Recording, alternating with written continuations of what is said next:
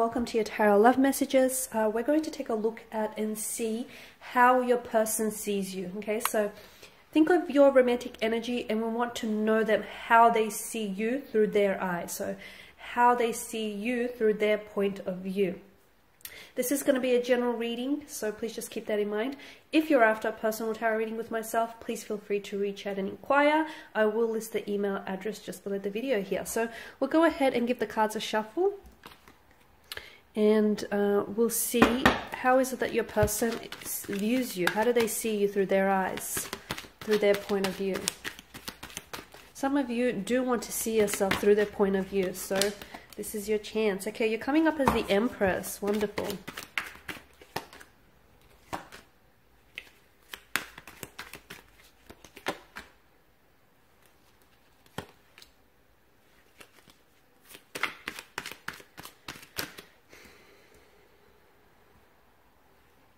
There's a strong attraction. There's a very strong attraction here, like a moth to a flame.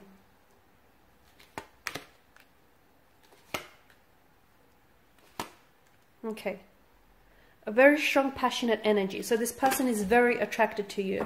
They think you're extremely attractive. They think you're very beautiful. You're in like great shape. They think you're someone who, you know, can be a little bit high maintenance, or someone who, I feel like they're intimidated here by your beauty, to be honest with you. They're intimidated by your looks. Okay, so maybe this person feels like they're punching above their weight with you, because I feel like they're immensely attracted to you, and I feel like you've really caught their attention. Now, there's more than just a physical attraction, but I just want you to know that the sexual energy, that chemistry between the two of you is palpable. It's like really perceptible, even by other close connecting energies. They're extremely attracted to you, extremely. I feel like they have photos, right? They have access to your photos, whether it's your social media or whether you've shared photos with them, and they keep like revisiting those photos. They keep looking back on photos here.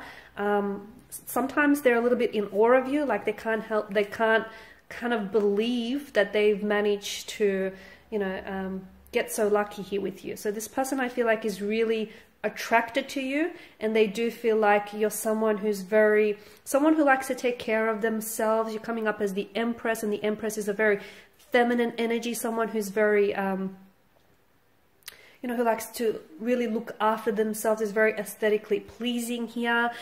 A little bit high maintenance for some of you, though. Maybe you're someone who, you know, really likes to, like, you like branded stuff, okay, and you like high quality stuff. And I feel like a lot of you are coming up as really independent as well. And again, because there's this sense of intimidation, okay? This person, I feel like, is intimidated by you. So it's either by, you know, they're intimidated by your beauty, and by your looks, by you know, that energy that you have around you. They're also intimidated by the fact that you hold your own. So someone here's coming up as really independent. You know, they've got their head screwed on, they've got direction, they've got goals, they've got ambitions, a very independent energy, and that can really intimidate people. Okay, that can really be intimidating to some people. So, you know, for as attracted and as interested as they are in you, they're a little intimidated by you as well. There is intimidation that I am getting with this person's energy. They do see you sometimes as someone who is very, like, they understand that you have options. You do. They understand that you have options. I mean, to them, you're extremely good looking. How could you not? So they can see that you like the chase. And to be honest with you, they enjoy chasing you, okay? For them, they enjoy the thrill of the hunt, the pursuit. You know, they're having fun in that sense. But they also, for some of you, you're dealing with a person who I feel like is a little bit, it's almost like they understand that they're not the only ones that are chasing you. They get that, okay? They understand that you have options, and they understand that they're up against competitors. So I'm seeing that this person is really trying to stand out from their competition. I feel like this person is really pursuing you, okay? Or will be very pursuant in the future. This is someone who, as I've mentioned, likes the thrill of the chase, likes the hunt. But I also get a sense that you enjoy being pursued as well. You enjoy the attention here. So this person, I feel like, is really trying their best to stand out from the competition here. They're very competitive, and it's almost like they're trying to fight off their competition here. It's almost like they're trying to go a little bit above and beyond the next person here. They, however, see you as a bit of a flighty energy, okay? They feel as though although they see you as someone who knows what they want, sometimes you come across as you're not so sure, okay? Because for some of you, why do I get that you and this person are on and off? Or you and this person, you communicate and then you don't, you know? There's an attraction, there's something there, you've sparked something in this person, okay? It's important for you to know that because of all of this fire energy, you've ignited something within them. They've not felt this way about a person before in quite some time. They've not been attracted, or they've not had someone as attractive or, you know, as good looking as you. So this is why I feel like this person is they're so like insistent and they're so persistent here, is because they feel as though you're out of their league. So they feel like, okay, they have to step up their game here, right? However, and I did mention you've sparked something within them, okay? You've definitely ignited a fire, and I feel like that person definitely wants to fan the flames. However, back to this, they see you as someone, because for some of you, I get a sense that this is a little bit inconsistent. You talk and then you don't. This thing is on and then it's off. And then, you know, it's like this inconsistent kind of energy. So they see you as someone a bit flighty or a little bit fleeting. Maybe some of you aren't after a relationship. Maybe some of you aren't after something long-term. And this is why I'm picking that energy up. You know, someone who's a little bit of a fluctuating presence. Someone who's a little bit on and off. So although they do feel like you're someone who's, you know, very driven, very ambitious and very well put together, a part of them sees you as someone who doesn't necessarily know what they want when it comes to love. Don't be upset, but I feel like this is how they see you. And look, they may just have the wrong idea of you, okay? This person might not know you, or there may be, you know, an explanation as to why they see you. So I feel like I don't want you to get upset hearing this, but yes, this person sees you as someone who, you might be successful in so many other areas of your life, but they feel like when it comes to love, and possibly it's due to the fact that you have so many, you know, romantic potentials here, and you have so many, you know, romantic interests who are trying to pursue you, that's really hard to, you know, pin you down, and it's really hard to settle down. But they do see you as a flighty energy.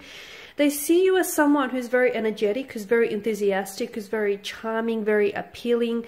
Some of you, I feel like, are very athletic. You take great care of yourself. You know, you really work out.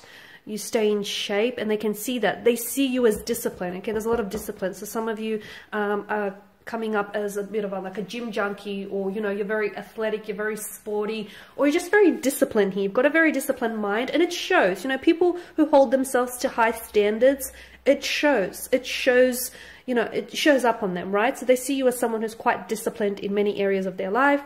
They also see you as someone who's competitive, and you're coming up as a little bit feisty. Some of you may have, is it anger issues that I'm picking up? You may be really quick to temper. Sometimes they feel as though they can't necessarily reason with you, because there's this, yeah, I'm picking up this, someone's temper flares up really quickly here, right?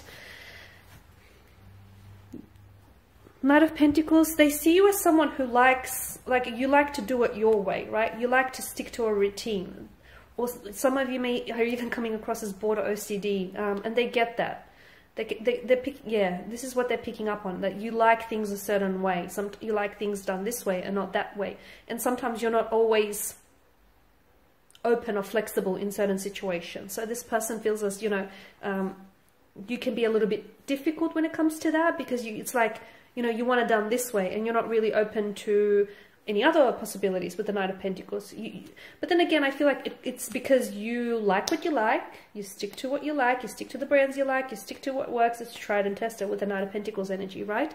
This person is also picking up that you're in a point in your life where there's big changes or transitions happening. A part of them is scared that they aren't able to handle those changes. So for some of you, you may have some really big career changes, or just some really big changes when it comes to your life. A part of this person, I don't know, like a part of them feels like maybe they're not ready for all these transformations and changes that you're going through, okay? You're also coming up as a Seven of Pentacles, and that's, you know, the energies that I'm getting, the Seven of Swords, sorry, the energies that I'm getting here is this person feels as like you're very playful, you're very youthful, you've got a lot of energy, you're very energetic, you're very enthusiastic, but for some, I feel like you're also seen as someone who's a little bit dishonest, like you don't always stick to what you say and you don't always follow through, or you may have a tendency to sometimes embellish your stories, fabricate your stories, okay, which is a lot of people. I feel like, you know, there's always people have a tendency to embellish what they say because, you know, it sounds better when you embellish things. So they don't necessarily see you as someone dishonest or a liar, but they do see you as someone who maybe has a tendency to fabricate or embellish, you know, their stories or the truth, or someone who, you know, doesn't always, can tell little white lies here and there. They also see you as someone who's mysterious, because this person feels as though they can't necessarily figure you quite out. And look, maybe that can be put down to the fact that the two of you don't, you know, you haven't really spent all this time to get to know one another. And maybe, you know, it's more of a physical and emotional affair than anything else. But this person feels as though you're a bit of a mystery.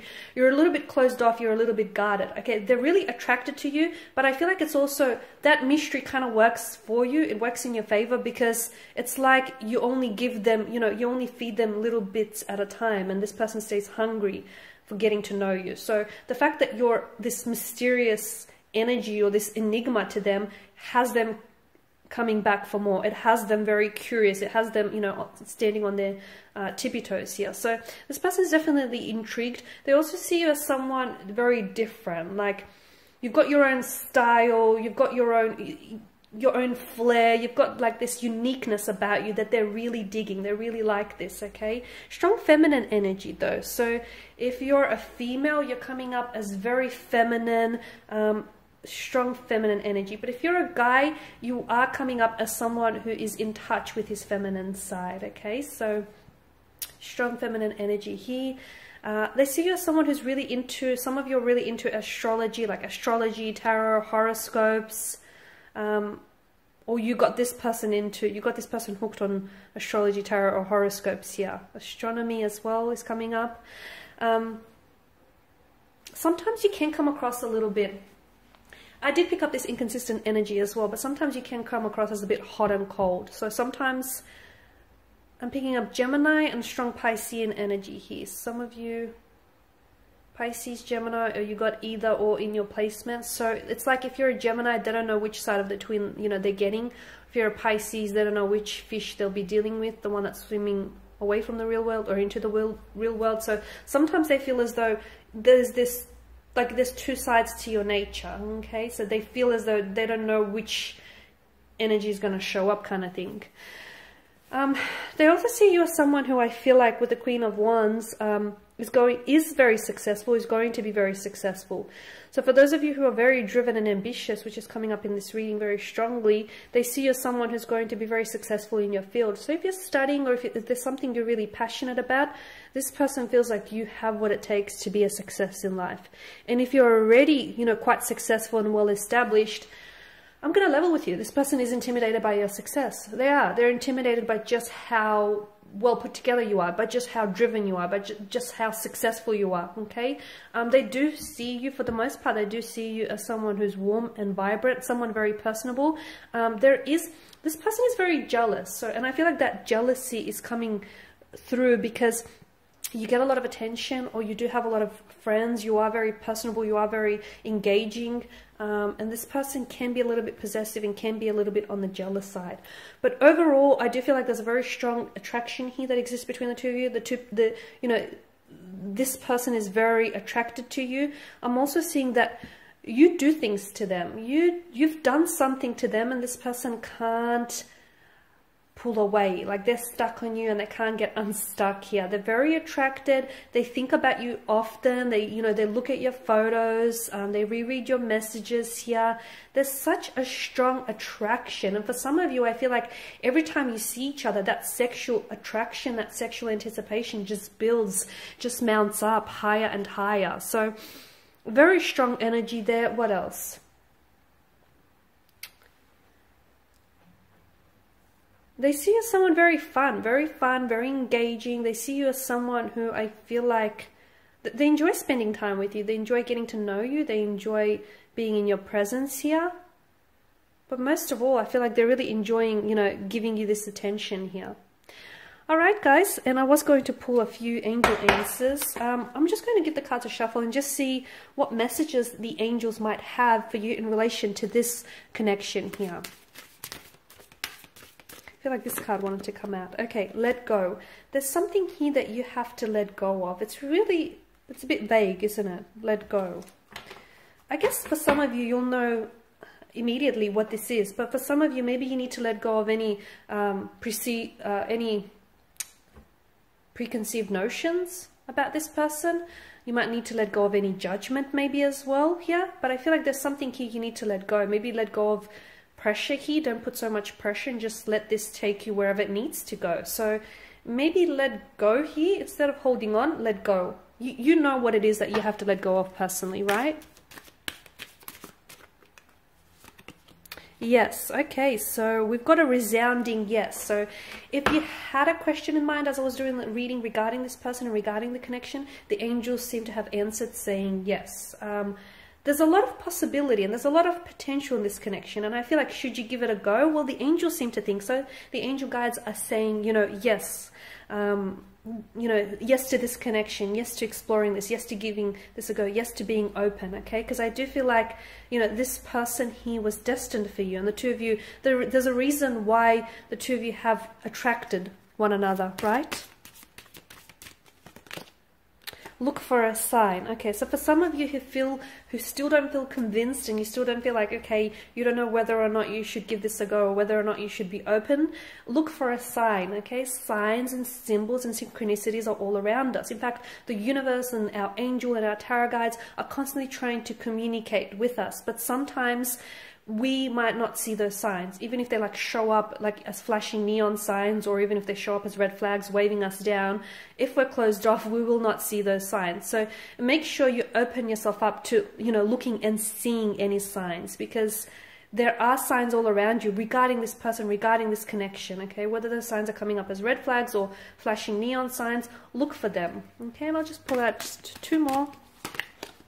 Compromise. Okay, there are going to be some compromises that will need to be made in this situation. The message I get for you is meet each other halfway, okay? Not a quarter of the way, but halfway. Lastly, there's something better. Okay, well, there you go. That just kind of contradicts everything I've said. No, okay, I feel like what that message for you is there's something better here. I feel like for those of you that are doubtful about this connection, and for those of you that have, you know, preconceived notions, or if you feel like, for those of you that have judged this person too quickly, I can't pick up the card, it's stuck, bear with me. Okay, there we go. For those of you that have, you know, your judgments or your reservations about this connection, I feel like there's something better in it for you. Like this connection here holds something better than what you think it may, okay? I think, yeah, I feel like that's what that means. There's something better. I feel like there's something in this connection that you're not seeing, and it's coming up as it's better than what you think it is. So don't be so quick to judge. Don't be so quick to, you know, discount or dismiss this connection, because it could be better than what you think it may be. Alright guys, and these are your messages. Thank you all for watching and listening. Please show your support by subscribing to this channel, liking or sharing. I will be sharing with you more tarot love messages, so do stay tuned. For those of you interested in a personal reading, feel free to reach out. Otherwise, take care guys. Bye for now.